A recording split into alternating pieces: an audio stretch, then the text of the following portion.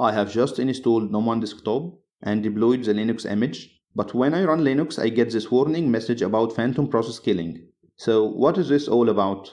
Every application in Android runs in a process. If this process spawns another process, the new process is called a phantom process. Since Android 12, the system enforces a limit on the total number of phantom processes that can run at the same time throughout the system. The default limit is 32 processes. We are running an almost complete Linux system within our application. That means a lot of phantom processes. Even though they are idle, they are still counted against the limit, and this means that eventually our application is going to be force closed. Luckily, we can stop this behavior, but we need to use ADB, the Android debugging bridge. We need to connect the device to a computer and issue some commands. Since we have Linux running on our device, we don't actually need a computer. We will use our Linux to issue the required commands. First, let's go to the settings. The entries in the settings menu differ from one phone to another, so try looking for the closest option. Choose Software Information, then repeatedly press the Build Number option. We have now enabled the Hidden Developer Options menu. Let's go back to the settings and find it.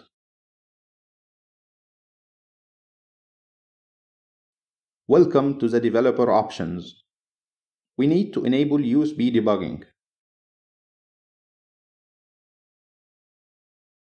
And while we are here, let's enable another option that we will be using later.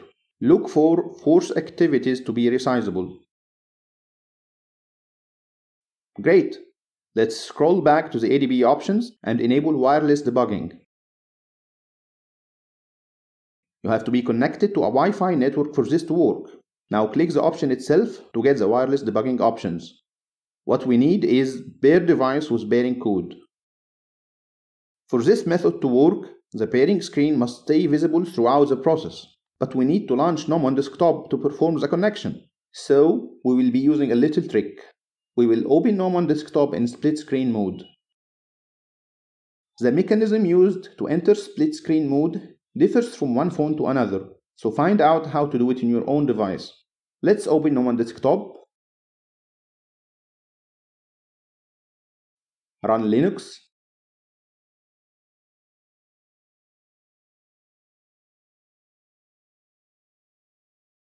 enter full screen,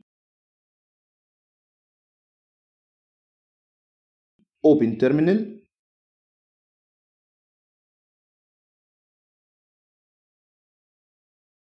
open on-screen keyboard,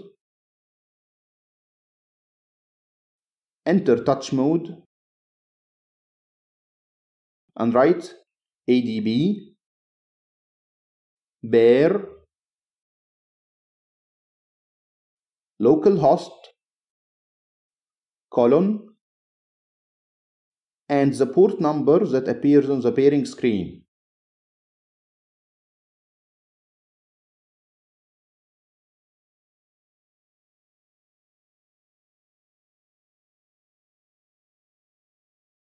Now let's enter the pairing code,